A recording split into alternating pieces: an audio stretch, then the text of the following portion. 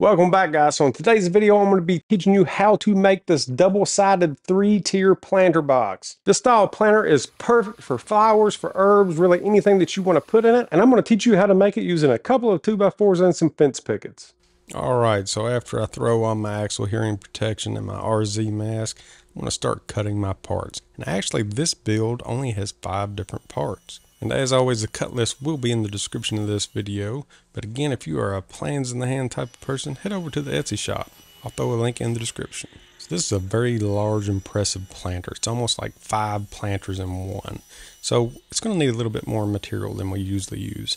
So we're going to need 9 fence pickets total, as well as 2 2x4s. So now I'm just ripping all of my fence picket material down to size. And for my 2x4s, I'll rip all of those down to 3 inches. And I get asked all the time on what people should sell these for. Again, you're going to have to test your market, because the only thing I really had to go off of for this was a 3-tier version. Tractor Supply wanted $150 for theirs, and Home Depot, I think, wanted $150 for their plastic one. Okay, so we're going to start with our legs, and we're going to need 4 of these, and they're all going to be identical. And before I took the edges off earlier, I had pre-cut all of my legs to 38 3/8. So now all I have to do is put a 35-degree angle on one end of each board. Now to get this interlocking A-frame look, I'm going to half flatten my legs. And to do this on the miter saw, I like to measure down to the center point of my board and use that as a reference. So now all I have to do is adjust this depth stop down to the center mark that I just made. And a half lap can be done with a circular saw or even a table saw. So now I need to mark where my notch needs to go. So I'm going to be measuring from the tip of my angled cut. My first mark, I'm going to be measuring up 26.5 inches, and the second, 29 11/16. This will give us a perfect fit. Now just angle your saw to 20 degrees. I'm going to pause it here just to point out the block in the back. What this is doing is pushing your workpiece away from the fence enough that you'll get a nice straight cut. If you do not do this, the back of your notch will actually be a bit higher than the front. Now I'm just starting at my second mark and working my way down to the first one. And again, there's several different ways that you can do this. If you have a dado blade, use a dado blade. You can remove all the material as you go, or you can leave it like this and get that weird satisfaction of popping all of these pieces out. But then you'll have to go back with a chisel and kind of clean it up a little bit. Totally worth it. Or, like I said, you can just clean it up one blade thickness at a time. Now you just repeat this step for all 4 legs. Give them a little test, make sure that they fit snugly, and you're good to go. So let's just set those aside for a minute. Now I'm going to cut parts A and B, which are going to be for the walls of my boxes. And I decided to cut those stacked, that way that they would be the exact same length. So now let's go ahead and cut part C, and this is going to be the upper part of our end boards. They measure 10 3/4 across the top, and all of our angles are at that same 35 degrees. The easiest way to do this is to make your first 35-degree cut, flip the board, make another 35-degree cut. Now let's move on to part D. This is going to be the bottom of our ends. Now this is a smaller piece, so make sure to always cut it off of a longer board. The top of this measures 3 3/8 and comes down to a point. Once you have your first one cut, I would just use that as a template. And if you're still with me at this point and you think that I have earned to subscribe, it's as easy as clicking my logo in the bottom right-hand corner, and really appreciate it. So now we have all of our parts cut. So let's go ahead and put this baby together. And we're going to start with our side walls. And there's a couple of different ways that you can join these. You can take a couple of pieces of scrap, screw those in, or if you'd like it to be really sturdy, use pocket hole screws. Since my material is closer to 1/2 inch than 5/8, I'm going to set my bit to 1/2 inch. And here's a tip. Take a piece of scrap wood and put your screw spacing on it and use it as a template for all of your pieces.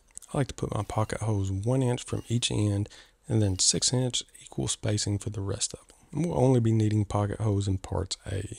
So I'm going to be using a little bit of exterior wood glue, then using 1-inch screws I'll attach parts A to parts B.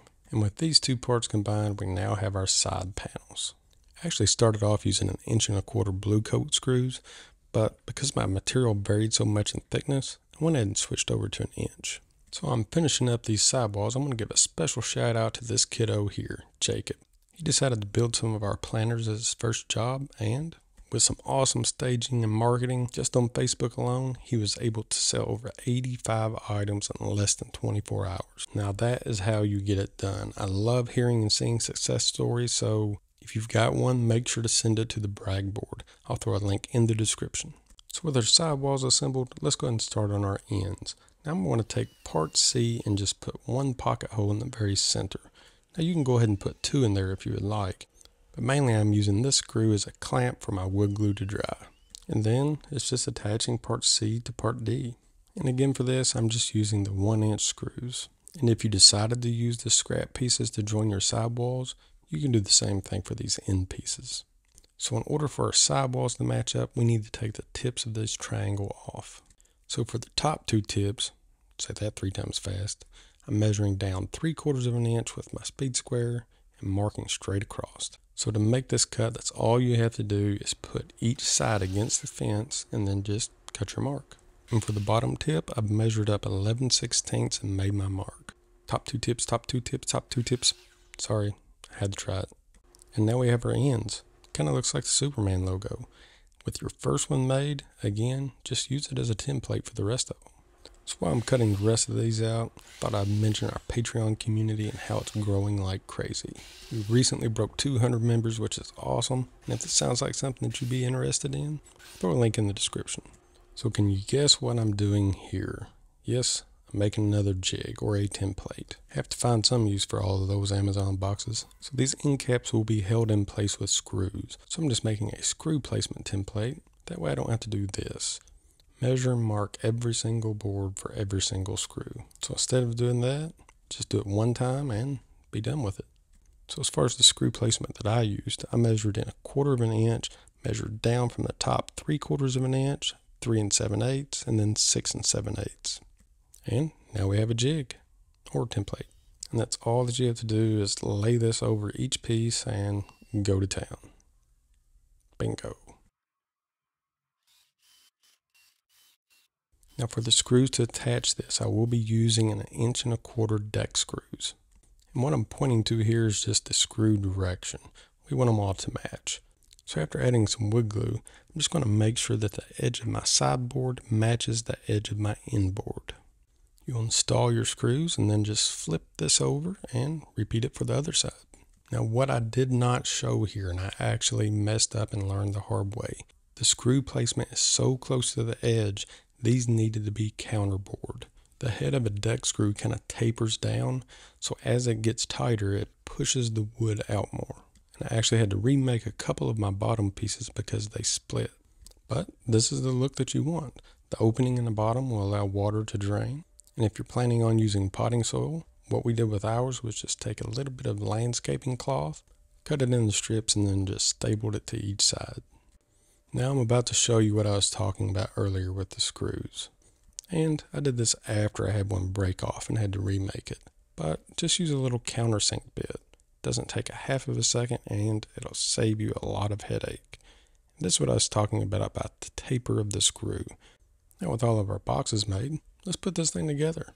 So with our legs interlocked, I'm just going to put a couple of 1 1/4 inch screws in place. You can use wood glue here if you would like. I chose not to, that way I could easily take this thing apart to store for winter. And I'm going to start by attaching my top box first. I'll just bring the edges of my top boxes out to match the edges of my legs. Then I'll attach the box to the legs using 1 1/4 inch screws. Then I'm just marking my legs for my other 2 boxes, which is going to be 11 inches up and 23 inches up. I'll install the bottom box next, just to make sure everything is square, and the top edge will be lined up with that 11-inch mark that I made earlier. Then I'll just repeat this step for the center box, lining up the top edge with the 23-inch mark. Then with those installed, I'll just flip it around and do the same thing for the other side. Now you notice I'm using that clamp. You see it over there in the corner? That's basically just acting as a second set of hands and making my life a lot easier. And there it is, a beautiful and unique planter that can be designed up in any way that you would like.